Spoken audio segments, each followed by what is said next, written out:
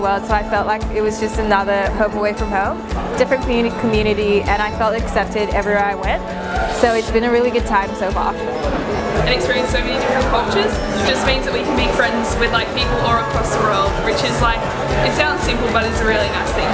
I've got to like socialise on one hand, go to ridiculous plays, hit up the sporting field all in like the same week, and I think like that has changed me as a person, definitely, like for sure. College has been so different because you kind of just have all this autonomy. You can do your degree, you can do as much or as little activities and sports and stuff as you want to, and yeah, I just like, you get a lot of independence and responsibility, which I liked a lot. College has taught me that you accept others and others will accept you in return. And I think I'm going to miss that engagement with so many different people and that social kind of atmosphere. I'm definitely going to miss that a lot. And I guess the amazing social life you get and being able to meet so many different people. I'll miss everyone I've lived with.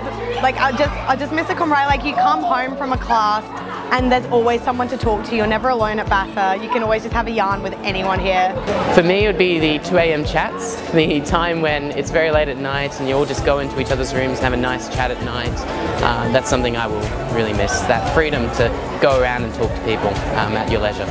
I wouldn't be able to bring about the same experiences that I did in college, like movie nights and gelato crawls or all these different activities that I got to experience. So I don't think that that's something you can do in the private accommodation.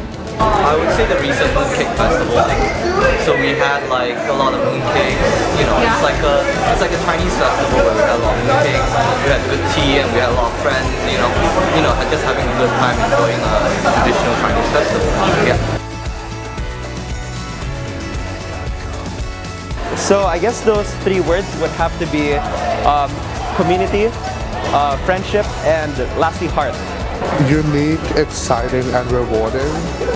Fun, fun, and fun. Exhilarating. Inclusive. Welcoming. Enthusiastic. Rewarding. Engaging. Incredible. Diverse. Life-changing. It's just amazing.